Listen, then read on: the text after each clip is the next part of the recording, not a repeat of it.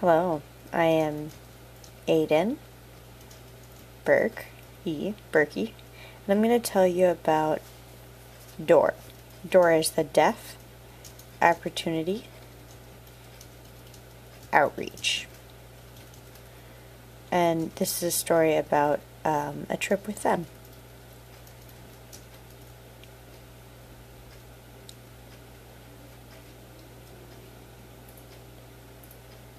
Three summers ago, I went to DOOR, the Deaf Opportunity Outreach, to a training camp in Evansville, Indiana. And there were 13 different teenagers, and there were 13 different teams, and we do a lot of different things like music, performing, just hanging out. And there was a lot of hardcore practicing for about a week, and then we decided to go to Chicago to perform our show.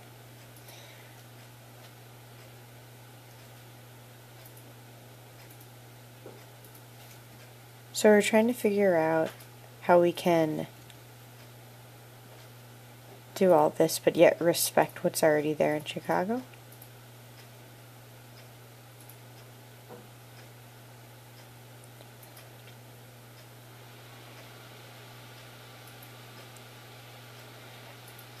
After Chicago, we went to Minneapolis, Minnesota. And I love that place. I had so much fun there. We went shopping. We went shopping in a big place, but I didn't really think it was that big of a deal.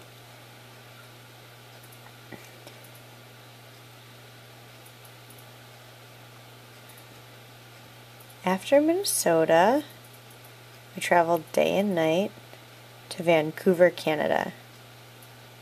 And that is a nice place. It's very interesting.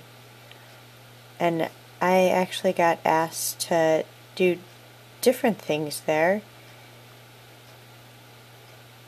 In fact, build a house, and I couldn't believe it. But, I was patient and I helped do whatever I can.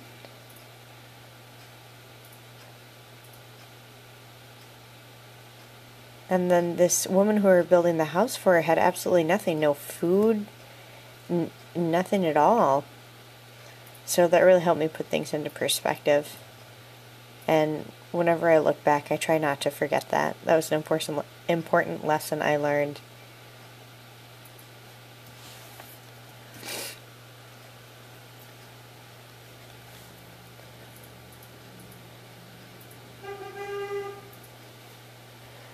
Next, we went to Seattle, Washington, and we played music, and then we were settling down, and I thought this 4-week trip was almost over, and then it was getting time to sundown, and it was getting to be about the time where we need to be back at sundown, and they were very strict on the time, so we had to be back in a certain amount of time so they wouldn't worry about it. And we always went everywhere in a group, but this one time, a guy named Daniel, a little egotistical, he decided to leave our group earlier. And he just left our group. He just ran away, and we thought, bye-bye, see you later. And then when we arrived back to the hotel, one person asked us, "Where's Daniel?" And we all looked at each other like, where is Daniel?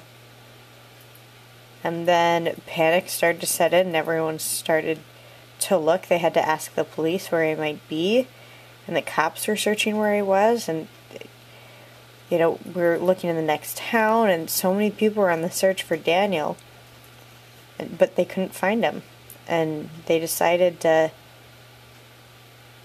maybe he just decided to show up late, and he'll show up a little later.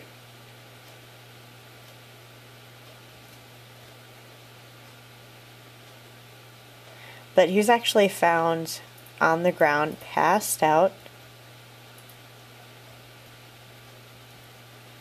And he just made one turn early. one turn to...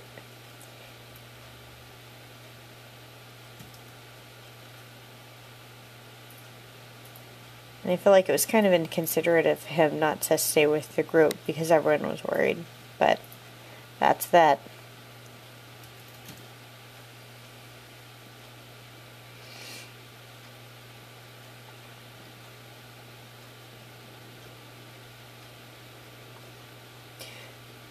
And then we went to San Francisco. I am so lucky. Halfway through our trip, we got to San Francisco, and I was lucky because everyone was complaining that, you know, they miss their friends and family. But I was lucky enough because my parents' home is in San Francisco, so I was able to see them before we went to Bakersfield. And I already know Bakersfield. And I used to be in a bikers group that would bike around that area. And they'd help with teenager needs and stuff like that.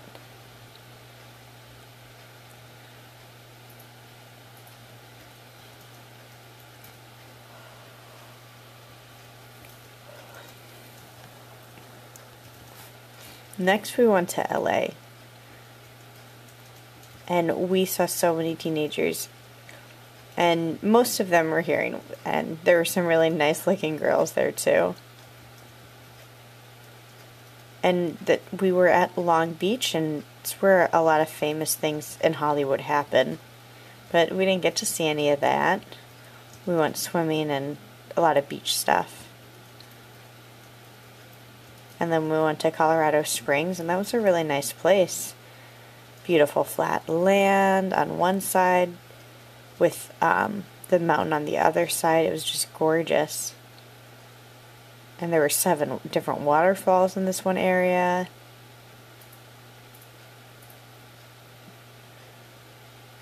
And at sundown we decided... At sundown we saw that a storm started to blow in. And we were all looking at each other, us mischievous boys just looking at each other. And us daredevils decided to suck it up and go open up the window, and we were getting pelted with rain. And this was painful, but it was still fun.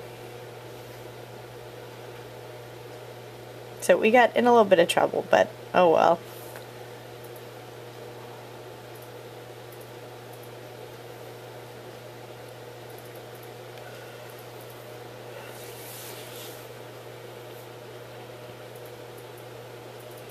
Next we went to Amarillo, Texas, and this area the land is just so flat. And after we performed and everything, we decided that we wanted to hang out, and it was dark outside, and it was really interesting with how the clouds were forming. And we were driving, and when we arrived to the hotel, I was told that there was a tornado in the distance, and to look to see the tornado. And I saw the curvy tornado, and I was shocked because there was no wind or nothing. And I couldn't help but feel, wow, yeah, that could be a tornado, but I doubt it. So I got into bed and didn't really think much of it.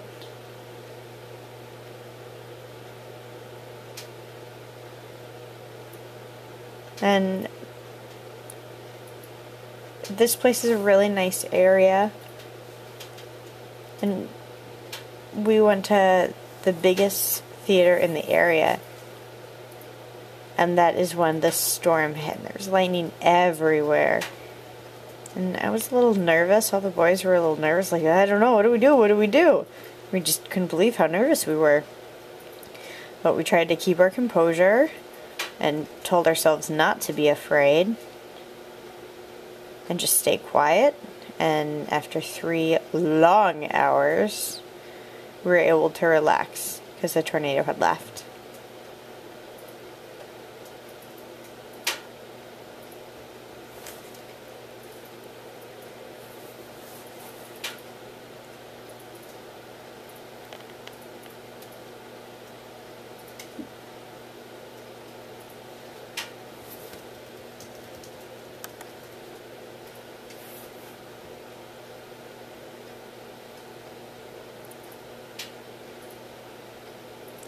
The next day we went to North Carolina. And that's where the tour headquarters really are, and we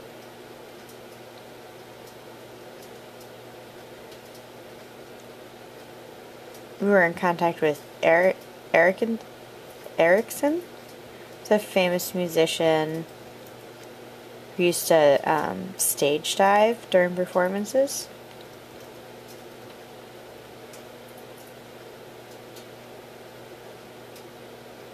And it was very motivational because, you know, we realized that us staffs can do anything, and that's what they really encouraged. And it was such a great experience. And then we were able to hang out for a little bit before we had to go home.